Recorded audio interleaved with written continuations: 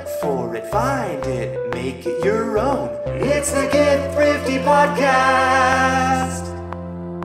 All right, welcome to the show. Welcome, listeners. Welcome, thrifters, pickers, antiquers, and DIYers from all over the country.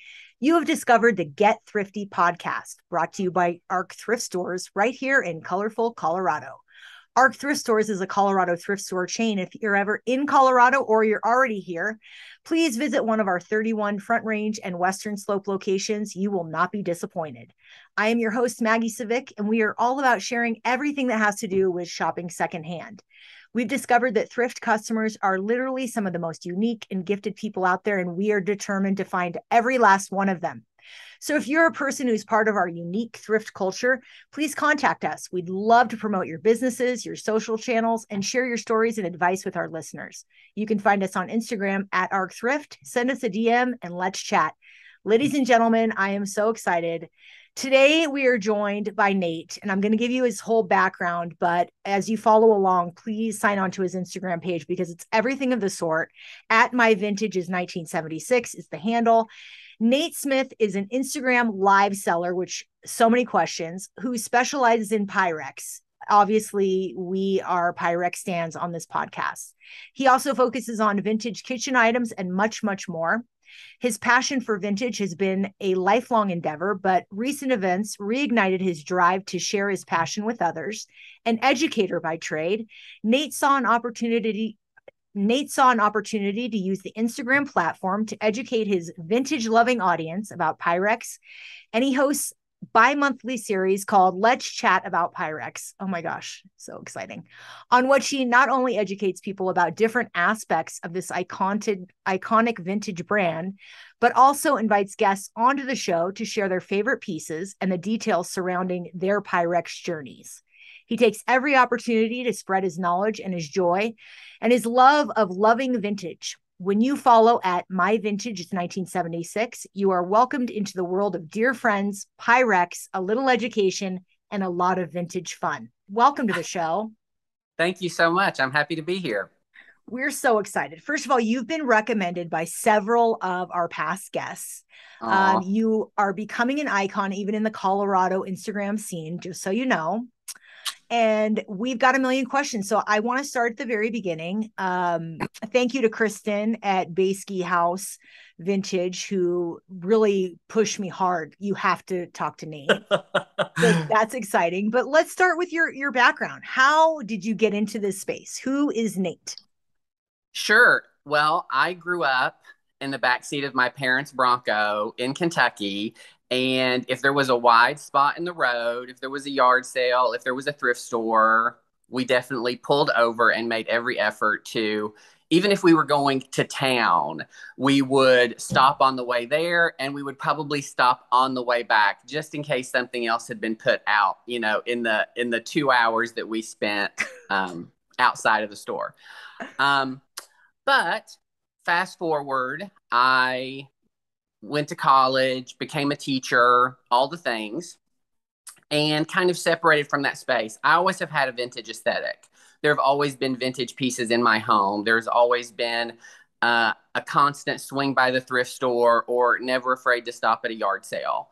But when we were forced to clean out my parents' and my grandparents' home in 2020, that really reignited my love of vintage, and I discovered Pyrex, which has really changed my world. That is amazing. Well, tell us how Pyrex has changed your world. There's like an underground scene here in Colorado that loves Pyrex, so we need more info. Yes, and that's not just an underground scene in Colorado. That is a coast to coast. Oh, I love it. Underground subculture that I am swimming in the deep end of the pool, and I love it. So, as you were cleaning out, you just keep running across these sets of bowls. And my mother and grandmother probably thrifted most of these sets, these pieces. And because you would still see the label, you would still see the price tag of where she bought it for, pennies on the dollar. And they're just stunning. And as I was going through the home with my sister, and I just kept telling her, I was like, I just keep coming back to these. I love them. I can't get rid of them. I can't redonate them. I can't send them to auction. I have to keep them. That's amazing. So you actually do collect. And a collector was born. Yeah. Okay. So you collect and you resell. Yes. I often use the phrase, back of the guide, the Rogaine, I'm not just a collector. I am also, I'm not just a member. I am also a client, all those things. Yeah. Oh, I love this. Okay. So you kind of got into it. You're cleaning out the basement. You start collecting, but you're an educator by trade. What grade did you teach? Yeah, so I always high school. So I was a high school English and theater teacher for many, many years. So I moved to Texas in 2014. So most up to the end of my 30s, I had been in Kentucky. And so when I moved here, I transitioned out of the classroom, became a librarian, and now I'm a counselor. Wow. Okay. So you can kind of do both, right? You can do this Yes. love of Pyrex and vintage things and continue with this. But you have turned this into a little bit of a business through Instagram. Talk about that. Yes, absolutely. So I was in the Pyrex world, following the hashtags on Instagram, doing the things. I had a small little account where I would post some of my own collection. And then I just happened upon the live sales. And there is a huge vintage selling scene on Instagram. And before I knew it, that's how I was spending my evenings. I was watching various sellers on Instagram. And I said, and I will oftentimes attribute this to COVID. As an educator, I was forced into the Zoom platform. I was forced into group meetings where I had to be on a screen and I had to convey that information to my students. Well, in my world and a theater background, I said, I can do this. Oh, yeah. And so my vintage is 1976 was born. So, I mean, it just couldn't be more delightful. I totally resonate with this because I too am a bicentennial baby born in 1976. So I love that we're connected in that way. Was that the inspiration? I mean, tell us, is there something special about 1976 and Pyrex as well? No. No. I've just always owned my age. I own my gray. I have never really steered away from letting people know how old I am. And so I knew I wanted the word vintage in my name. And when I transitioned away from my personal account to a business account, I said, well, what is my vintage? And then I was like, you know what? My vintage is 1976. And it's also just a nice little segue into allowing my customers to tell me what their vintage is. Yeah. And we definitely connect on lots of levels by just kind of owning our age. I love it. It's iconic. It's an iconic year. And it's a very lucky year, just so you know. I'm sure you've experienced this. Yeah. Well, let's talk more about Pyrex. I mean, everyone seems to love it, but why? What do you think it's about? What is the obsession? Yes, I think, and I've listened to several other podcasts that you have done, and there have been lots of awesome Pyrex collectors on here previously, and I feel honored to follow in their footsteps. And a lot of them mentioned it before, and I'll mention it again. It's a brilliant brand because they not only did these beautiful patterns, and I'm kind of talking from the 40s that started with the primary bowls and moved up to snowflake and the pinks and the turquoises up through the 80s, that those heydays of iconic patterns that everybody grew up with. We ate off of Corel butterfly gold in my home when we were growing up. 100%. Yes. And so when we have that nostalgic connection, we remember the dinner table and our grandmother's homes and our parents' homes, and then it's an instant connection. So that gets us to the butterfly gold or the spring blossom or the snowflake. But then you start discovering these other patterns And also they have different sets.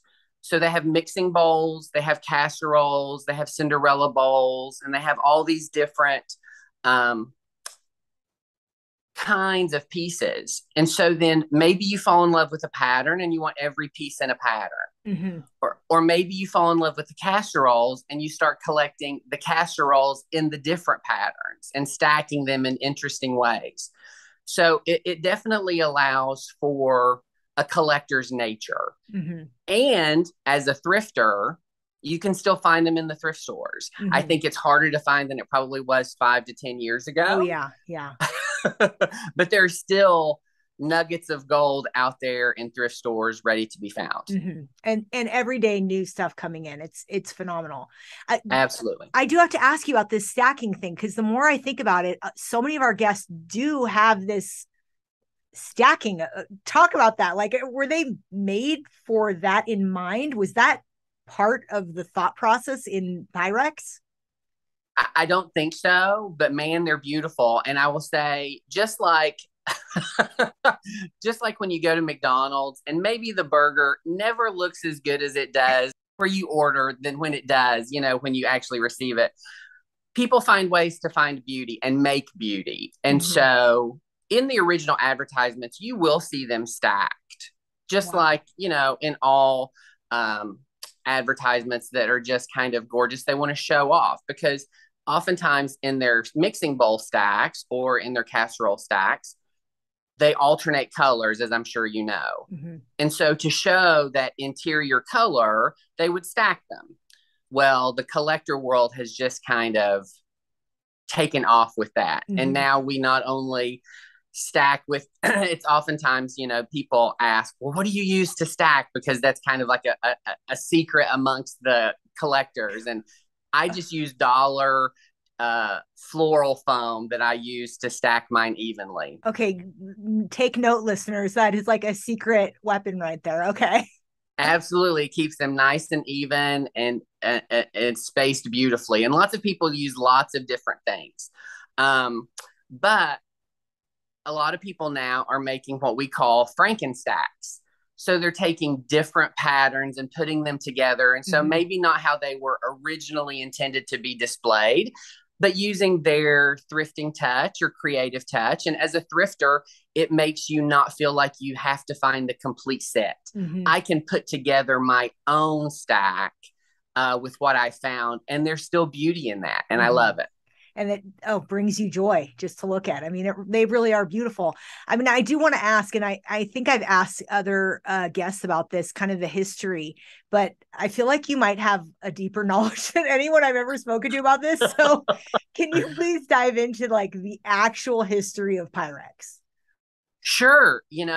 There are collectors who collect the older Pyrex, the clears, the etched that happened before kind of 1945, and they introduced their primary stacks, that kind of that iconic yellow, green, red, and blue stack of bowls that we all have fallen in love with. Mm-hmm.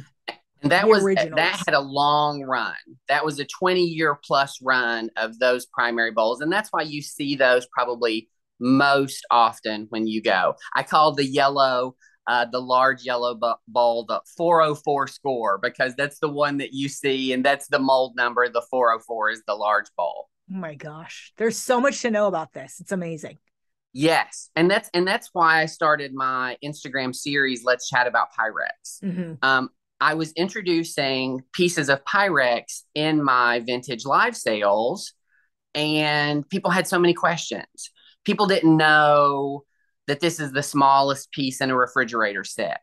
People didn't know that the lids are different and why they're different. People didn't know that certain pieces don't have lids. Mm-hmm. So I just took that as an opportunity, and I was actually on January 1st of this year, I started a twice a month series, Let's Chat About Pyrex. And it's just all about education. Like I said, my background is in education, and it was just like, here's an opportunity. There are lots of collectors out there who are new collectors, who don't know, who want to know. And so I thought, well, this is an opportunity for me to use this platform that has been so good to me to educate.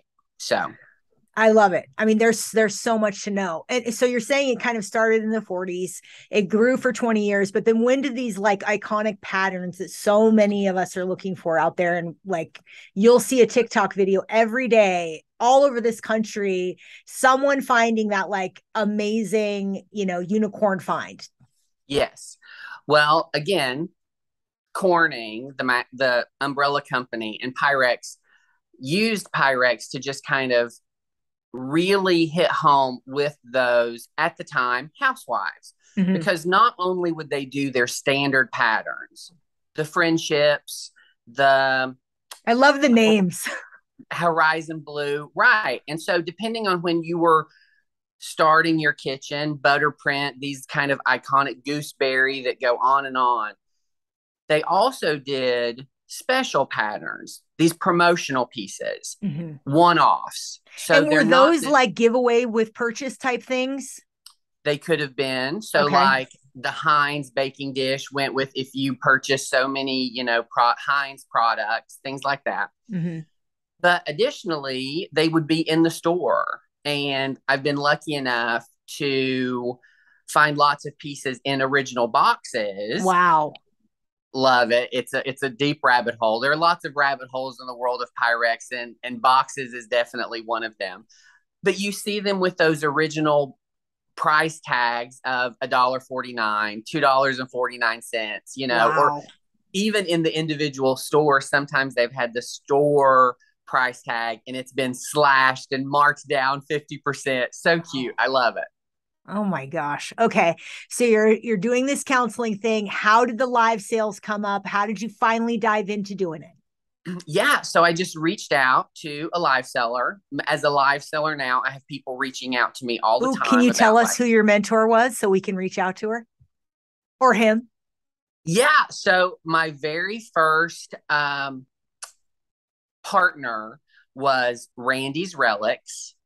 And she was so kind to open her audience and allow me to join her for the first time. She was my first and second co-seller. Oh, wow. So she will always have a special place in my heart, and I greatly appreciate her for doing that with me. And then from there, since I was a buyer in the live sales, it was a name that a lot of other live sellers were familiar with once I came on the screen. Mm-hmm. And, something about the Pyrex, the bow tie. It's perfect. The theater background, who knows? But it's definitely just been a wild ride. I did my first live sale September 23rd of last year. Wow. And I think I had 220 some followers at the time.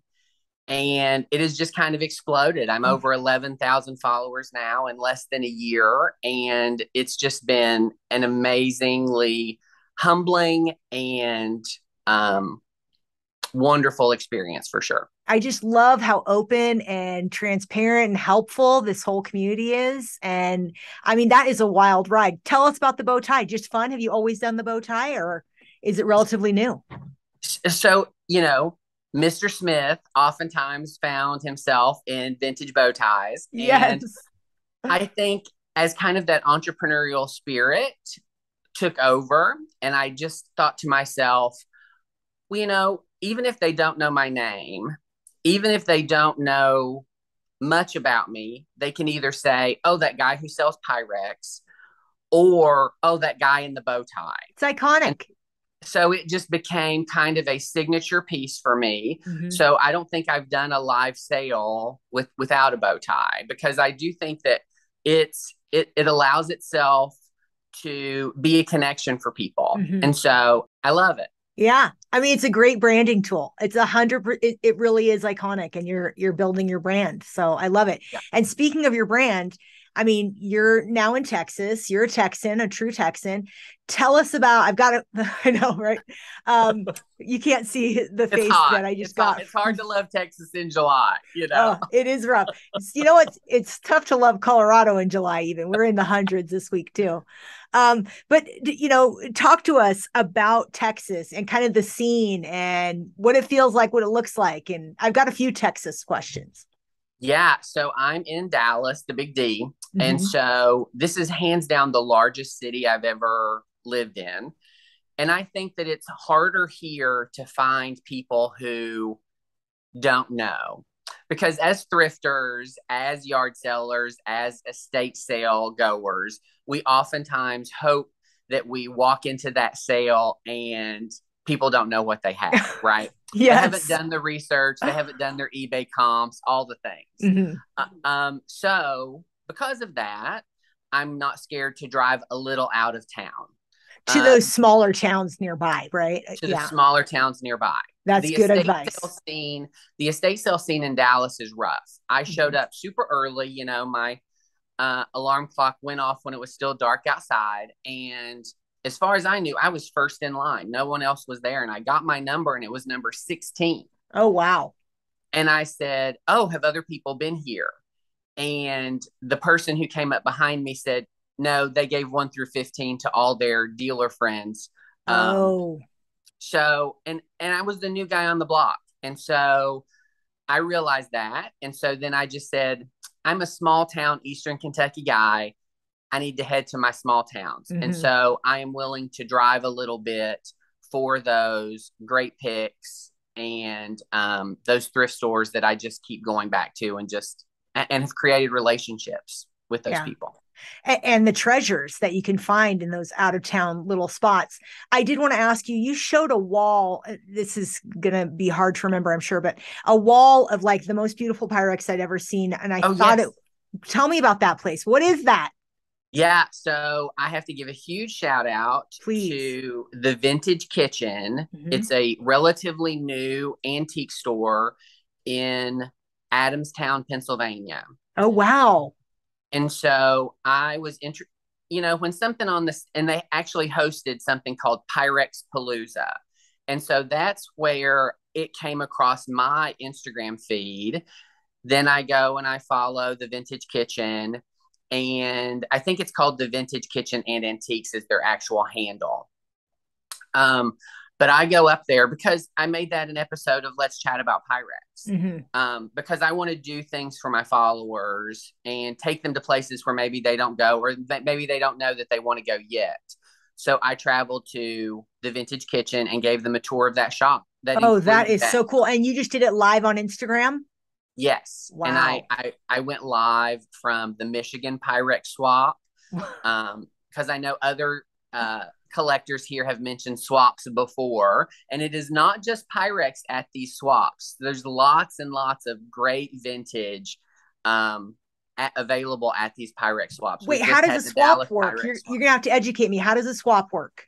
Yes, absolutely. So we go lots of areas host them. I've been to Tennessee, Kentucky, Michigan. Um, This is there's one happening in incredible. the Pacific Northwest in the Seattle area. Yes, and we just had the Dallas Pyrex swap. Basically, they do an all call for vendors, and it's usually through a Facebook group, and then vendors are gathered, and then it's kind of just a vintage market with an emphasis on Vintage Kitchen and Pyrex for sure. Wow.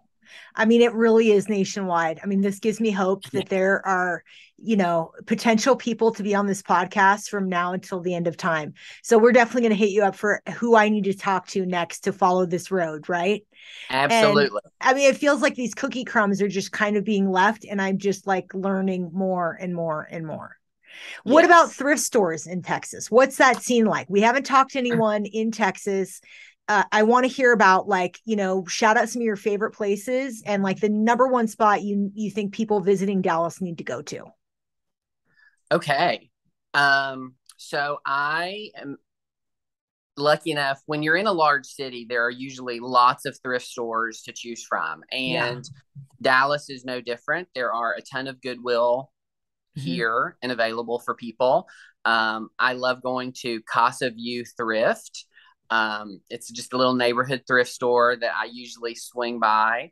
I love going to thrift stores too that benefit a group. Mhm. We have a great thrift store here in Dallas called Genesis Mm. Thrift, and it I think benefits like women who have been battered. And so it definitely, you as a thrifter you'll have an opportunity to give back to a community by doing something you love anyway. So why not? Absolutely. Yeah. I mean, it's interesting because I'm just finding more and more that these thrift stores are literally everywhere. And I feel like, Colorado, we do a really great job of, we've got tons of thrift stores. I always say it's the Mecca for thrift, but I am learning as I talk to people that there are some cities out there that are doing it right. So we'll add Dallas to that list that they're doing it right. That's absolutely amazing. Yeah, definitely. I will say one thing that was new to me in the Texas scene that I had not heard of before I moved here is they do these thing called trade days. And so probably the largest that happens once a month, it's the weekend before the first Monday of every month, is Canton, Canton, Canton Trade Days. And it is a giant flea market. Oh, wow. And so happens once a month, and I make a point. It's about an hour outside of Dallas, and rarely a month goes by that I don't make my way out to Canton. But lots of other cities, Bowie, Weatherford, it's a thing here in Texas to have trade days or a once a month flea market. Oh my gosh, we need to get that going here. That's incredible. That's worth going to Texas for. So all these smaller cities. It is worth going to Texas for. So it's like a pop-up flea market. Well, there are some standing buildings as well, but lots of people just come on that particular weekend. And there are people who bring their trailers empty and fill it up when they leave. I mean, it is amazing. Wow. There are standing buildings with people, but then I have what I call the lawn, which are the people who just come and set up, and it's amazing. And the finds that I have found there have been true treasures for sure. Well, I like to ask guests about, how we're going to keep thrift and vintage and reselling going in the next few years, and, what people's thoughts are on it. What do you think has changed? I feel like this wasn't as popular. What do you think happened to our society? What do you think it speaks to? I think we who were born in 1976 yes, and thereabouts are now of an age that maybe we are circling back. Maybe we are appreciating how things were made, the previous design of things, the color that used to exist that maybe you don't find in newer items. Yeah. And I feel like when we are decorating our homes, it's nice to have a piece of our history that surrounds us. Why have a new stereo when you can have a stereo with a little bit of age to it, or a beautiful piece of Viking glass on your coffee table to accent? That's just or when you have display cabinets, why not put beautiful pieces of Pyrex there to add color to your kitchen? Pick a pattern and you can add whatever color you want. It's a great way to make your house and your home unique to everyone else's. You didn't just go and buy what's on the shelf right now. You've curated a collection that makes your home as unique as you are. Amazing. Absolutely iconic. See, I love it when a guest writes their own title and their own description, because that was just perfect. Such a great monologue. Thank you. And I hate to box you in with this next question, but do you have a favorite piece? A favorite piece? Yeah. I do. I'm lucky enough to own a few rare pieces in my collection.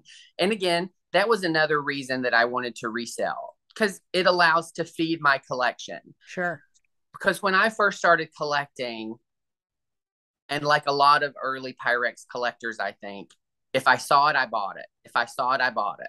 I didn't know what I was collecting yet. I just knew I wanted it. And then once you amass this collection, you kind of start finding a way and a reason to shave away to really curate those special collections and having it look exactly the way you want it to look. So then I started reselling so that I could afford maybe some of the higher end pieces in my own collection. So I have a piece called Mod Stars. It's a promotional piece, pretty rare.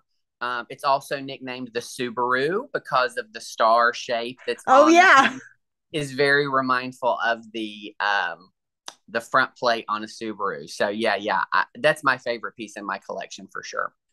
Can you tell us, like, is there the one elusive piece out there that's like the most rare, the most expensive? What's going for the highest price? Yeah, I will say, and this is just an opportunity to educate, so I hope you don't mind. Please. Like there are a lot of pieces that people say are the most rare, and they are. They're so hard to find. A pink stems, a Lucky in Love, a pop art. So hard. They just don't come up for sale. But I would say those are not the most rare because there were a lot of people working in these factories who took the opportunity, maybe after hours, to make pieces that didn't exist. What? And some of those pieces have popped up in collections, in closets, in estate sales. Wait, you mean they put their own spin on? That is incredible. Yeah, I have a very dear friend who friendship, we all know the friendship pattern. It exists on white bowls. Well, she has it on a blue bowl. And that was just something that maybe somebody decided to do. There's another iconic piece that is the woodland pattern that's always on brown. Well, a friend of mine has it on green. Wow. And so those are the true rares, what we call in the collections, the one of a kinds that you're just not really going to find. And if you find one of those, it's a beautiful addition to any collection. So, and people aren't giving those up. The constellation, and I have two pieces that I'm looking for to my collection. I'm a casserole guy. Those are my favorites. The largest in the casseroles is the 475 size, and there's a pattern called Blue Dianthus. And casseroles usually came in stacks of 3. The 473, 474, 475 is the large set. And I have the 473 and the 474. And it's driving me crazy that I do not have the 475. And before long, I'm just going to have to sell off the other 2 if I can't find the third, because the incomplete stacks driving me a little bit crazy. I'm like hoping that our podcast is one of those things where you put it out into the universe and That's somebody out there, right? I mean, absolutely. Let's spread the word and get it out and find that thing for you. I mean, there's got to be somebody listening that knows about this. I mean, it really is. It's so amazing how much there is to know about this just one little piece of the vintage world.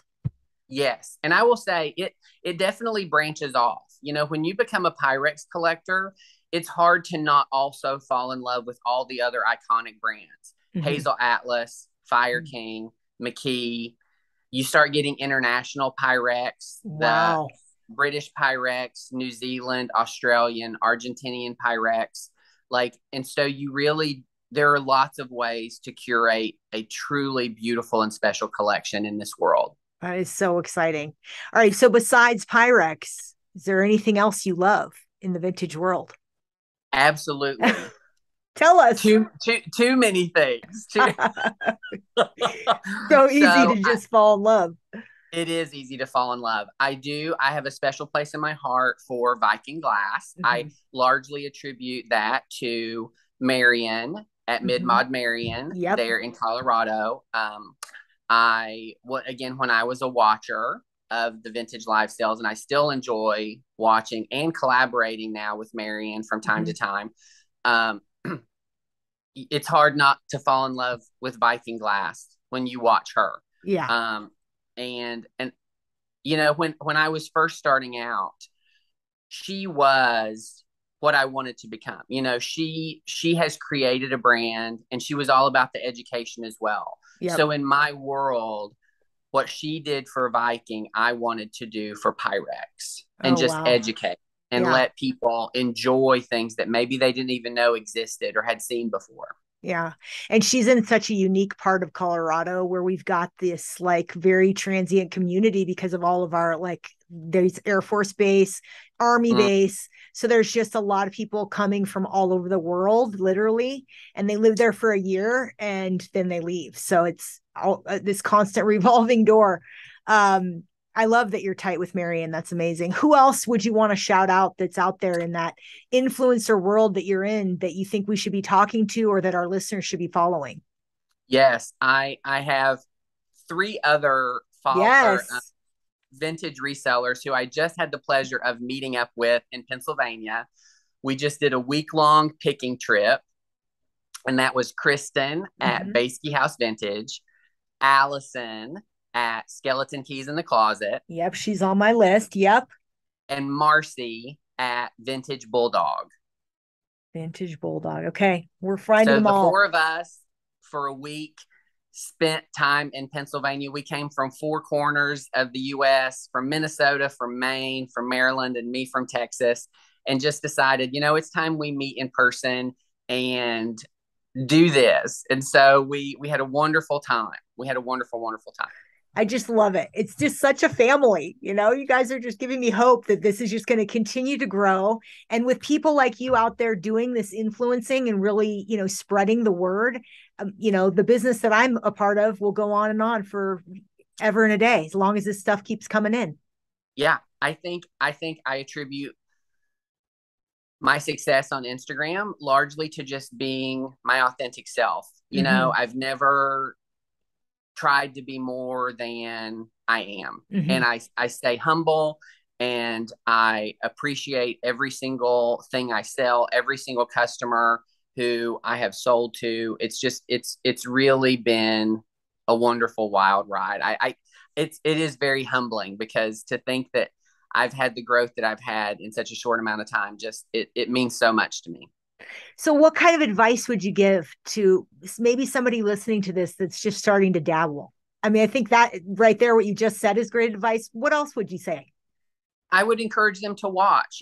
There is a huge network on Instagram of vintage sellers. Mm-hmm. And so, and there are people who do two separate things on Instagram. And I think both are great. They're what's called static sellers, or people Mm-hmm. who just sell on their page. And so you set those notifications, and when they start posting pictures and it's a buy it now price and you want to be ready and you want to be there. But then there's also, and I am not a static seller. I Mm-hmm. don't sell things just on my page usually. And I'm what is called a live seller. And so by following those people who do live sales, you get notifications on the top of your homepage about who you follow that is live that you can go and watch. And so most of us are pretty good about advertising when we're going to go live. And Mm-hmm. so if someone is thinking about doing it, I would do the same as I would tell anybody else. Go kick a few tires and do a test drive. Mm-hmm. Go out there and start watching and take notes. What works, what doesn't work. And the nice thing about Instagram, it doesn't cost anything to hit the live button, Yeah. I mean, that is the So, beauty of it, right? yeah, once you gain a following, and you might gain a following by being a static seller, um, and then try going live just to see if that following from static sales can transition over to live sales. I've seen it go successfully for some people, and I've had other friends who were static sellers who tried live selling and said, it's not for me. I'm Not just for going to go me. back and just going to go back and do static sales. Yeah. And I do think it takes a special personality. I think it's not easy. So, I mean, but what you're doing is just really doing so much for our industry. So, what does the next like 5 years look like? What are the big dreams? Good question. So when I started this, it was just something to do that allowed me to share my joy with other people. And if I can continue this journey for the next 5 years and can continue sharing this joy and this education about Pyrex and other great vintage kitchen pieces with my audience, I can't imagine a happier life. Like it's kind of like educator by day, vintage reseller by night, kind of these two parts of the same Nate. And I love it. Some would say I'm burning burning the candle at both ends and busy all the time. Well, I enjoy that. And I know there will come a time when I retire from education. Mm-hmm. I don't see me retiring from vintage reselling. Like why I love bother? it too much. Yeah. Because you're always doing something, like if you're not actually selling live, you're sourcing and you're thrifting. And if you're not doing that, then you're boxing up orders and you're invoicing. And so there's always this cyclical something to be doing to keep inventory up and your audience excited about the next thing that you're going to show to sell. Absolutely. And I love it. And so the next 5 years will just be me excited about how this will evolve and trying to stay on the front end of the evolution. Yep.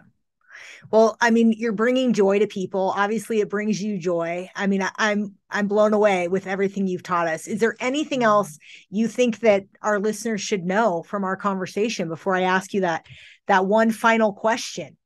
Yes. So I will say my best thrift advice is if you have to be in a rush and you have to go through a thrift store quickly, I get it. Mm-hmm.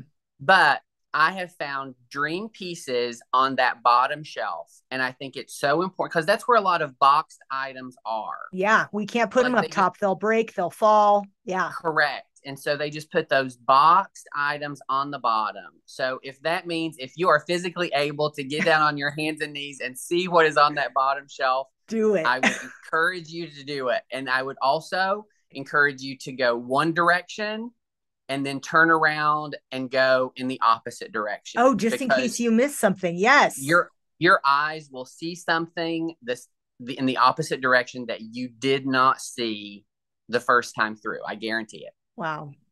Thank you for your service because you're bringing this to people. I mean, this is so important. Thank you so much. It's making me so happy. And at the end of every podcast, I love to give a shout out to our queen, one Miss Dolly Parton. And my producer said that I was going to be absolutely blown away with your story, but I think you're going to tell it better yourself. So what would you like to say or something you'd like to share about one Miss Dolly Parton? Well, as an original Eastern Kentucky boy, she was an icon being from East Tennessee. So we would travel often to Sevierville and Pigeon Forge and Dollywood. And I remember in my grandmother's home, she had one of those large mirrors behind her sofa. And in the corner of that large mirror, there was a family picture and there was a postcard picture of Dolly Parton. So she was ever present in my family's home. That's huge. But when we were cleaning out my grandmother's house, as I suggested earlier, there was this giant box. It was like 2 feet by like 16 inches. It was this giant mail order box and it had never been opened. So my sister and I were there and I was like, I've got to open this box. I've got to see what's inside. And lo and behold, inside was this Goldberger Dolly Parton doll in its original box, never taken out, that my grandmother had apparently, ordered and had delivered and just kept in that special back of the closet place her entire life. That just bring it. It like brings it full circle. The whole idea of like collecting and finding stuff in your parents' basement. I mean, yeah, that's just absolutely amazing. Are you ever going to get rid of her? Tell me no. Absolutely not. No, she, just as she is your queen, she has done a lot for my community and for just the world in general. So 100%. She will always have a special place in the back of my closet until somebody cleans it out. Forever and ever. Yes, absolutely. And hopefully another person who like really reveres her ends up with that. So that absolutely makes my day. That's so perfect. And I love that it is a full circle moment because it's like another, nostalgic item of our past tying it all back into thrift. Nate, you are absolutely everything of the sort, a complete delight. Thanks for joining us today. Once again, will you tell listeners how they can find you on Instagram? And if they want to reach out, you're open to that as well, correct? Absolutely. Yes, please reach out. Everybody who messages me, because I get a lot of questions about Pyrex and what is this? And can you tell me more about this? And I go out of my way to try to answer every single person who reaches out. But you can find me at My Vintage is 1976 on Instagram. Perfect. And I love it that you're open to advice too, and, giving people, feedback if they're starting their business or starting to dabble in this world. So again, thanks, Nate, for joining us. Thank you, listeners, for tuning in to the Get Thrifty podcast. A reminder, save our pod and leave us a 5-star review about how funny, creative, and smart we are. And if you're part of this unique thrift culture and you'd like to be on this podcast, please email me. I'm Maggie@arcthrift.com. And you can always reach out on Instagram as well at arcthrift. Thanks so much and have a wonderful week.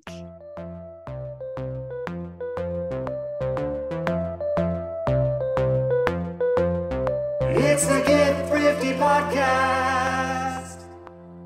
This podcast was powered by Arc Thrift Stores and edited by Avocet Communications.